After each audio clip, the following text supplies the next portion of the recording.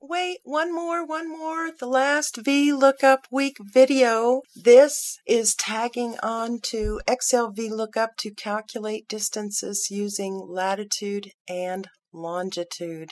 VLOOKUP week is a tradition started by Excel MVP Bill Jelen. This is a distance chart I created in Excel between airports in New York. The distance between airports was calculated by my GetDistance function, which needs latitude and longitude for 2 points and works the same in Excel and in Access. In Excel, a cell formula calls my GetDistance function. Latitude and longitude for each airport is determined using VLOOKUP functions. The cell that's being looked up is the city on top.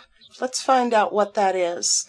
I go to my table. I see that column 5, 1, 2, 3, 4, 5 is latitude and column 6 is longitude. This is a range name on the airport sheet.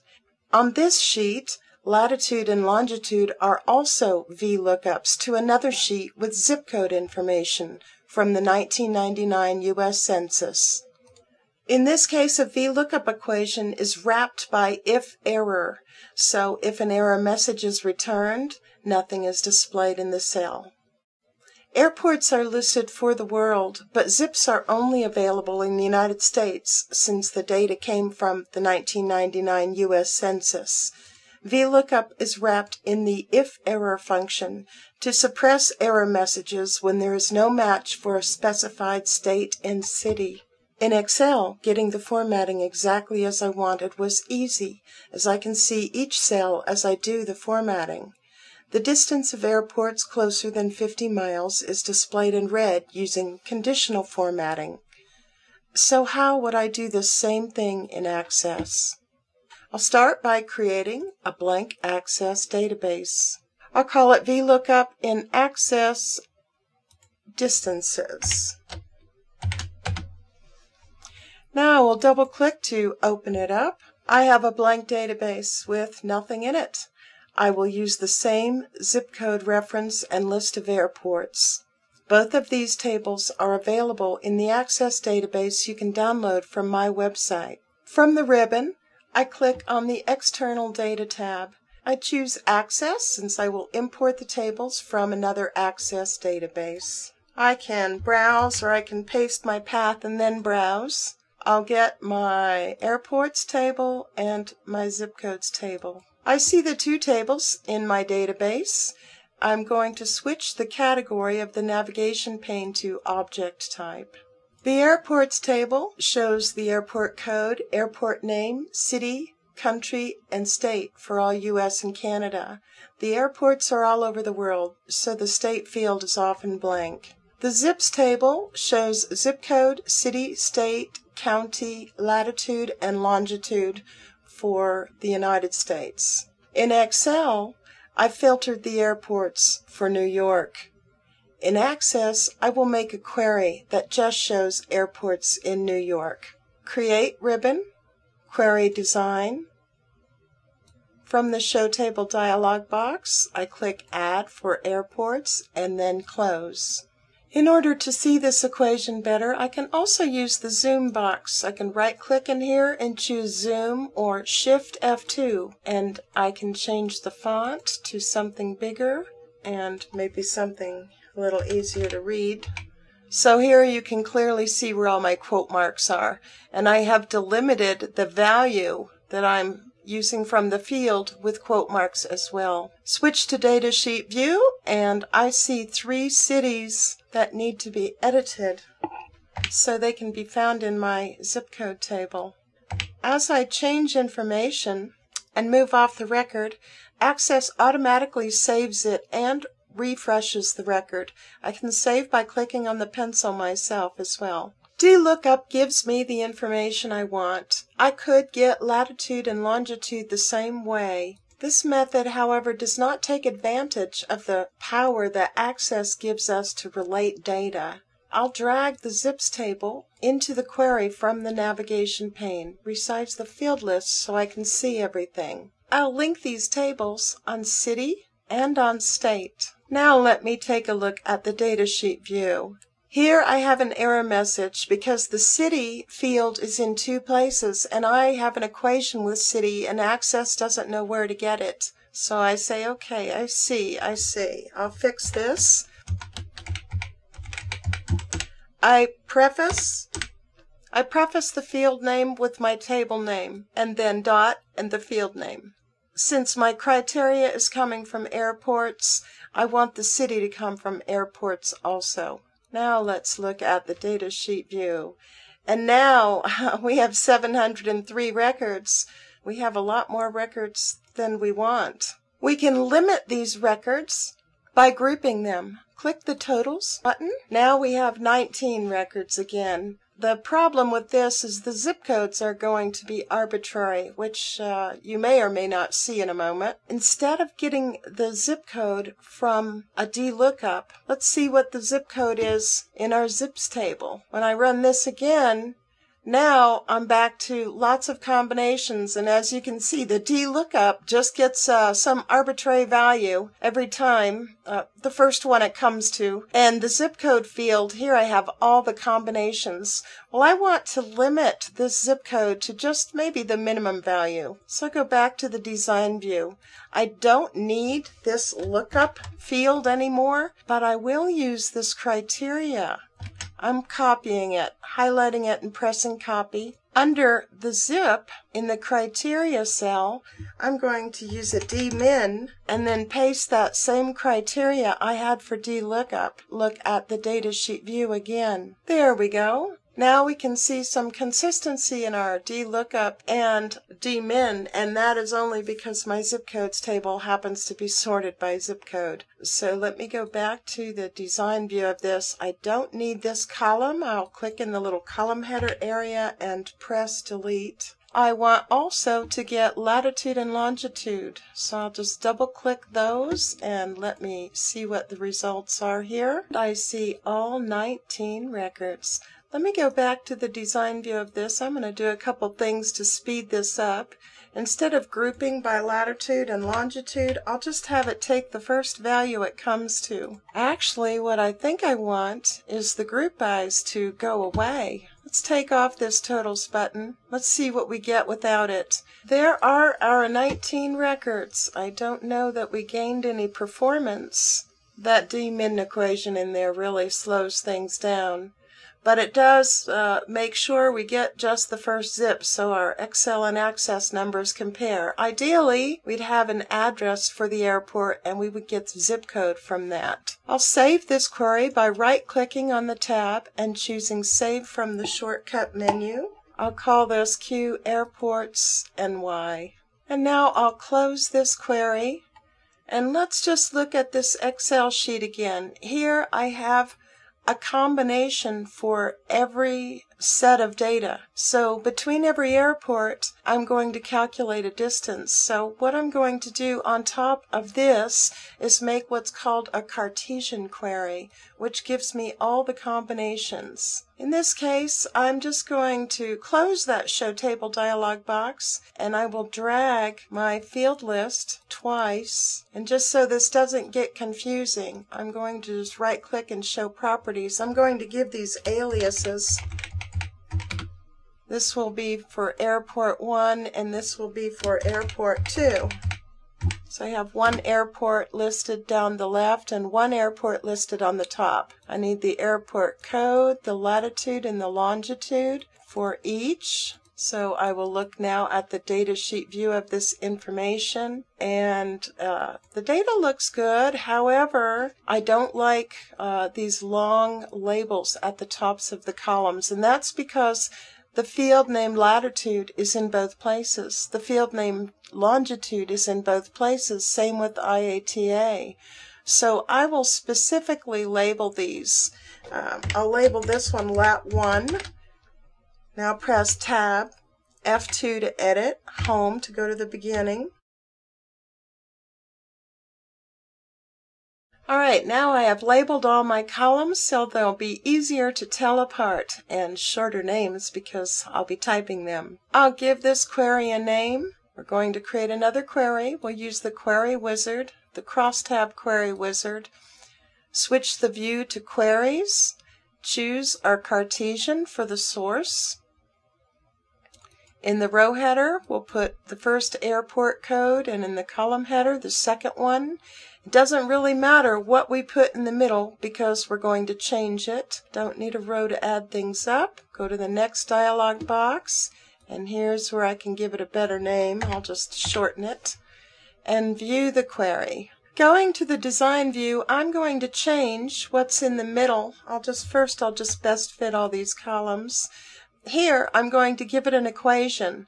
I am going to calculate distance. So let me go grab my code. Just copying this. Now I'm going to press Alt F11 to go to the Visual Basic editor and insert a module.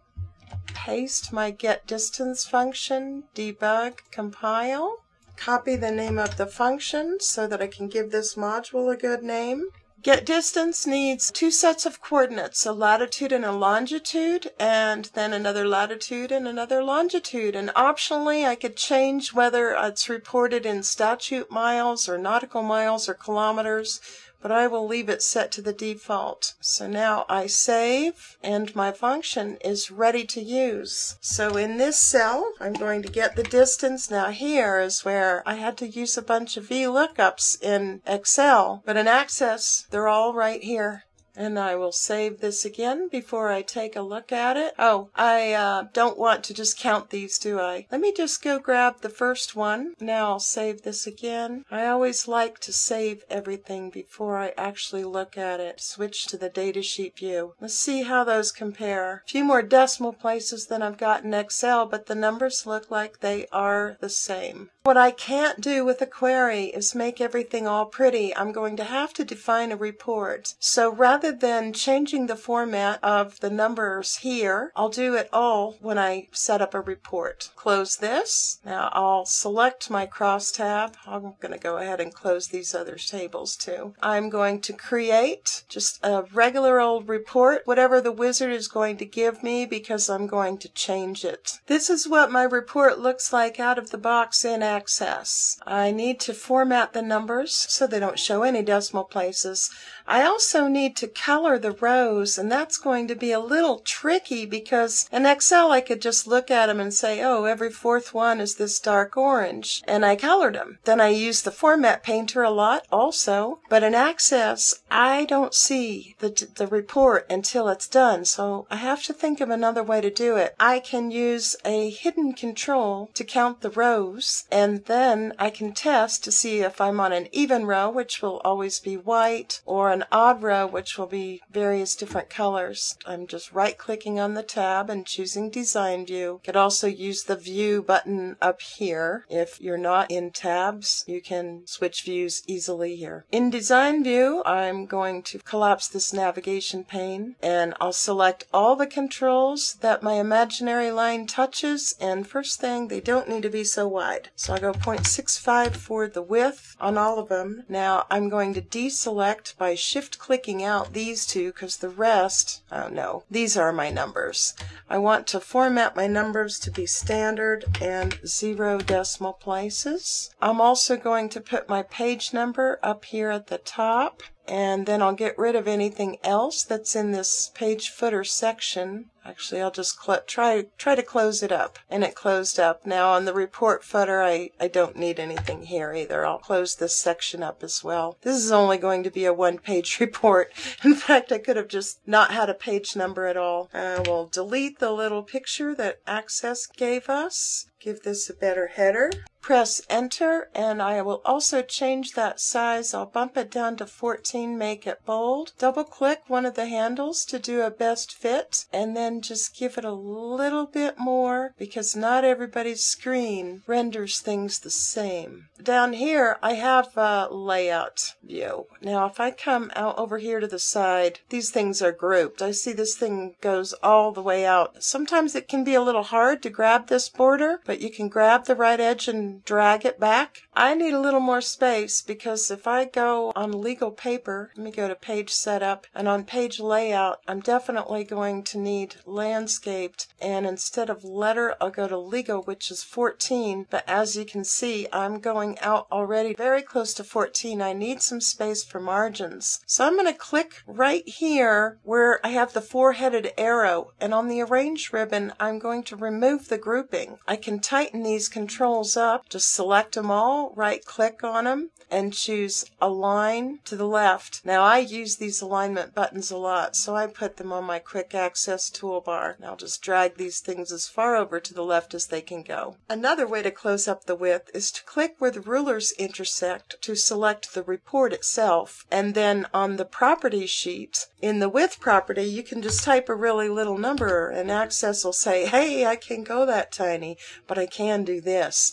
So it'll bump it down as small as it'll go. So I'll just do a little more cleanup here. I'm going to select all of these and right align them. And I'll also bold all my labels. Now here, I only bold this one because I only see this one row, and that's why the formatting can get tricky. I'm going to set the top property of those to be 0. I'm tightening this up as much as I can. And I'll also slide the detail height up. I need some way to know which row I'm on. So on the design ribbon, I'm going to click text box. Right now I'll just make it up here because I have some space to work with. I don't need the associated label, so I can delete that. This is not going to need to be so big. I will call this row counter. I know there's people out there that are cringing. They want me to start with this with TXT. Sometimes I do. On the data tab of the property sheet, I will set this equal to 1. And for the running sum, I will say overall, and this is what's going to number all my rows for me. In order for it to work right, though, it has to be in the section that it's numbering. So I'll put it down here. I need to make it invisible, so I really don't want it showing up. So double click yes to change it to no for the visible property on format. When I do that, I also change the text color just so I know, oh hey, that's something that the users aren't seeing. I will save this, color every other label a light blue color to match the color that I'm using on my Excel sheet, and I'll just kind of take a guess here. There we go. I will pick a light orange. Actually, it really doesn't matter because that's going to need to change, isn't it? Sometimes it's white, and sometimes it's a medium orange, and sometimes it's a lighter orange. So here's where I'm going to need to test this row counter to see where I am. Now on these cells that are going to be blue, let me just pick all those. I need some way of telling them apart.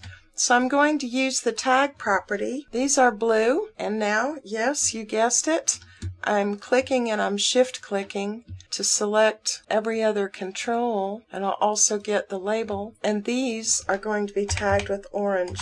On the format of my detail section is where I'll do all my coloring. I select the detail section bar. I can also click in the detail section where there isn't anything else, but that's a little difficult right now. So the section bar is a good place to click. And on the format event, I'll click on the builder button and choose code builder. Good practice is to put a time date stamp. I use year, month, day. Another good practice is to put an error handler in, but just to make this a little simpler to read, I'm not going to. I'm going to dimension a variable that I can use as a way of flipping through all the controls in my section so I can color them. Depending on what the row is, I want to do something different. So I'm going to do a select case, and here I'm going to be testing different things. So I'll just say, okay, get the first thing that's true.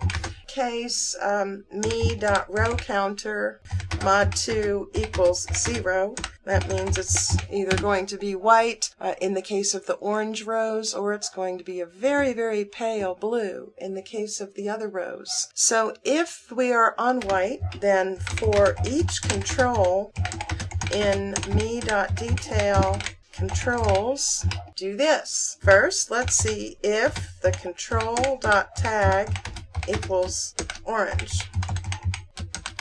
Then control.backcolor, and I'm not getting prompted for back color, so here's my little trick that I do.